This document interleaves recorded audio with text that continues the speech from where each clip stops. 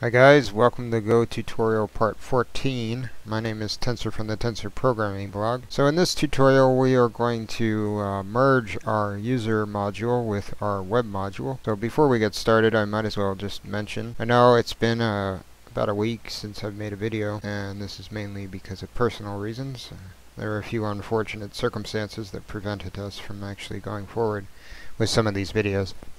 But now those have been cleared up and things should return to normal. Let's get started here. As you can see here in our project folder, we have our original main web app here. It has the upload, the test module, all that stuff inside of it. And this is just all one file. It's got a bunch of stuff like our page save cache file, which should be in a database folder, and then we've got our templates up here, our database, create database string. We have a load function and a load source function, and all these are mainly for the back end, or the really far back end. And then inside of this folder, our user folder, we've got our user module that we've been working on for the past 6 or so tutorials.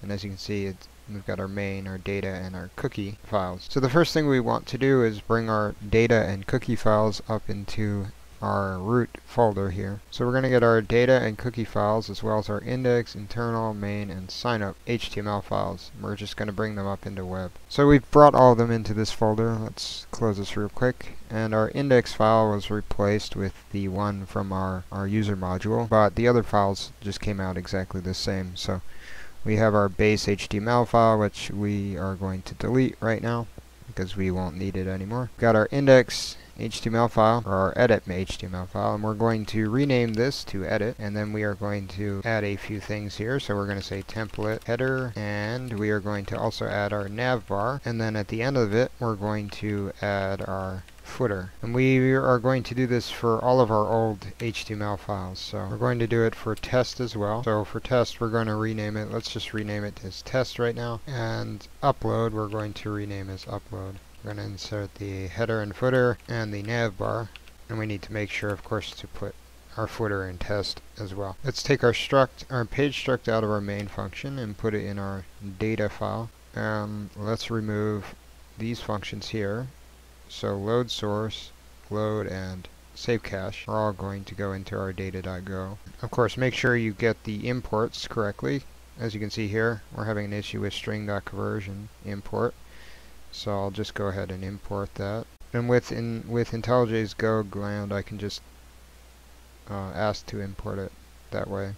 If not, you just type in parentheses string convert. We are going to also have to move our database variable, as well as our create database variable, into our database file. So we will say var and then paste these in. So another issue that we're having is, of course, we're using this variable, which is leaving our SQL database open the entire time we're running our app. This is not generally something that we want. It's something that worked while we were just making our application. So to change that, we're going to sort of put this kind of logic inside of these 3 functions. Like what we've done here, we're just going to copy and paste all of this in. So let's do this here, do this here, and do this here. And we do kind of want to have the same database for everything. We're going to change it from users.sqlite to something else though. So let's actually remove this here because we don't need it anymore. And let's copy and paste this string, and we're going to directly input it in where we are using the variable instead. So there we go. So now we can remove this variable. And finally, let's refactor our users.sqlite, and let's just call it our DB. So in every single instance, just go through and change users to DB. Alright, and we can also, if we wanted to, we could add our cache folder to this as well, so that we put our database inside the cache folder every time. And actually that's what I'm going to go ahead and do. So I'm going to put in cache / and then the DB name. So now if we go into our main folder, we need to remove all of the imports that we're not using in here anymore, like these 3. Or 4 rather. And we are actually going to remove these templates eventually here. Right, so let's go into our main.go for our user module rather. And first of all, let's leave the imports alone. We need to take out the cookie handler, so we need to take that and move that over to our main.go. So we'll just put it up here for now. In my case, it will automatically import Gorilla Secure Cookie. And then we'll go back into our main, and we want to take all of our handler functions here, as well as our render function, copy and paste them into our main.go file. Let's put them all below these ones. And as you can see, we're getting a few errors. So, for example, our Go Validator is not being imported. So let's go back into our main user and import our Go Validator. So here is the import. Just copy this and move it over. So now we need to actually create the handlers in our main function. We go back into our user main function. We can remove these, which are the handlers. So let's copy these and put them into this main file. And then one more thing that we want to do is we need this Go Validator set fields required by default. So let's put that in here. As you can see, we're getting errors from our router. We want to change all of these to HTTP so that they use the default router now. And what this will do is it'll actually make these methods become errors, which we will have to remove, which is fine. Now the reason we're not going to use the Gorilla Mux router anymore is because we don't really want to for this particular application. The reason why we even brought it in the first place was just to show you that you do have alternatives. So now everything should be working perfectly fine, though there are some minor things that we need to change before we start running things. So for example, we've changed the way that our templates work, so we can completely remove these. And in the same vein, we want to call our render function. So we want to say render w, and in this case we're going to type in test because we want the test template to run, and then we're going to input p as our page. And then down here we're going to do the same thing, except instead of test we're going to put in edit. And then finally right here in our upload we want to render w, and we want to say upload and p. So let's run this. So here we are at our localhost 8000. Let's sign in, or sign up rather. So let's put in a name, Tensor with a capital T, first name John Doe, email will be test@test.com, and our password doesn't really matter as long as they match. Submit them, Tensor, submit the password, and here we go. So now we're logged in. We have our test page, so we can click this little link that I've created.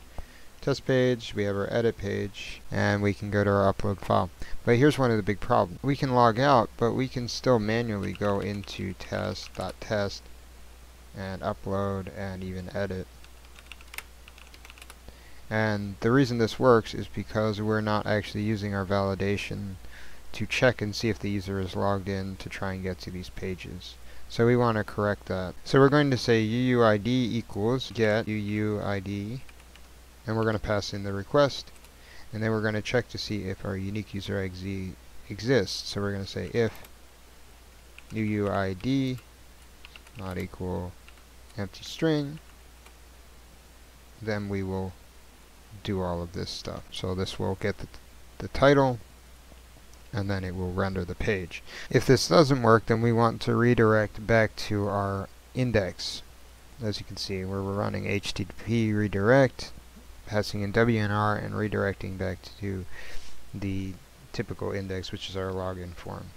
So we want to add a return statement here so that we don't have a header error, and we'll also put a return statement here even though it shouldn't matter.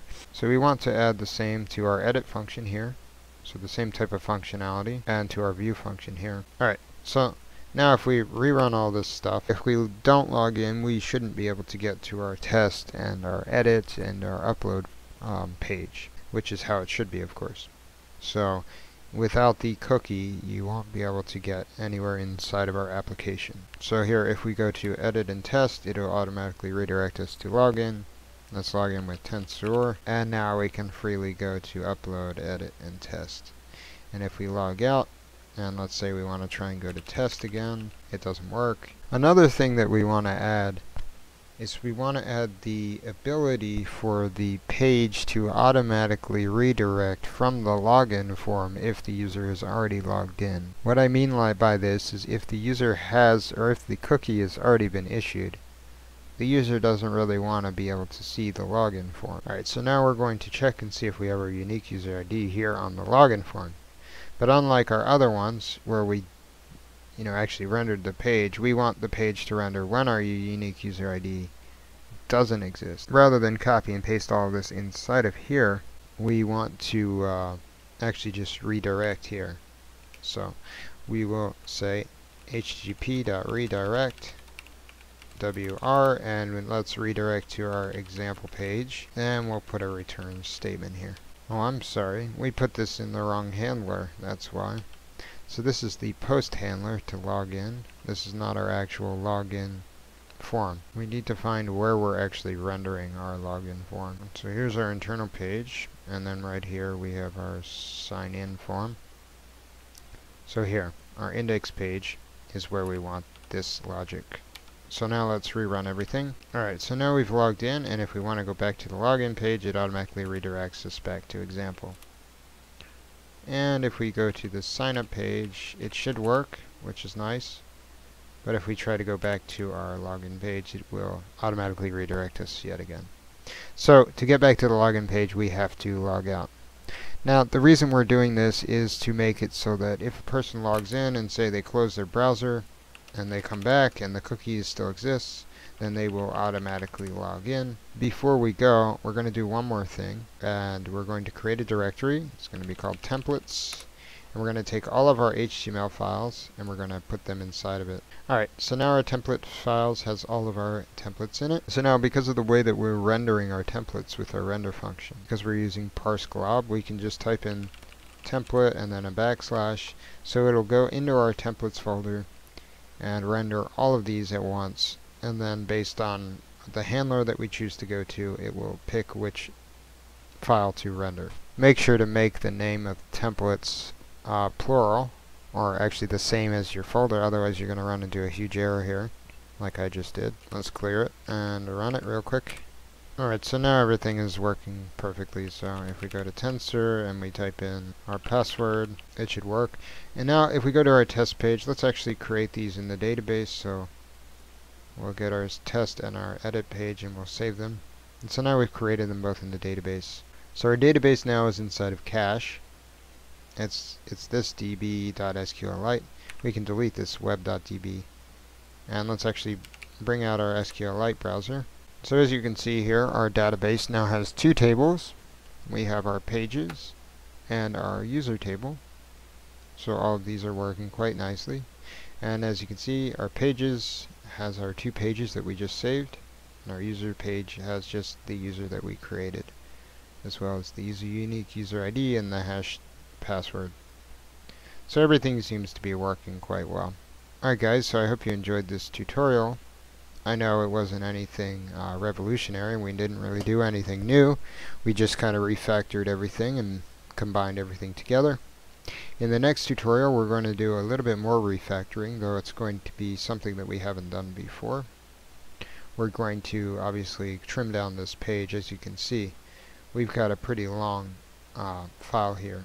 We want to make all of our files pretty short if we can, so we're going to learn how we can do that. So if you enjoyed our tutorial, please feel free to subscribe and like, and if you have any questions, of course, feel free to comment. If you dislike this tutorial, then by all means you can downvote and harass us as much as you want. Make sure to check us out on Twitter.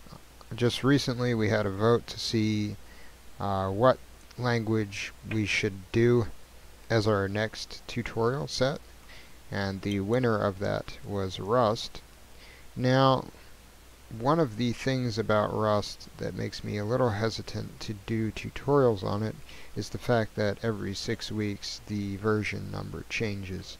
So I may run another poll to see if people want to see some other language instead, or I may choose to just go with Elixir for now and wait until Rust gets a little bit more stable. Anyway, if you guys have any comments on that, please feel free to leave them in the comment section. Alright guys, have a good day.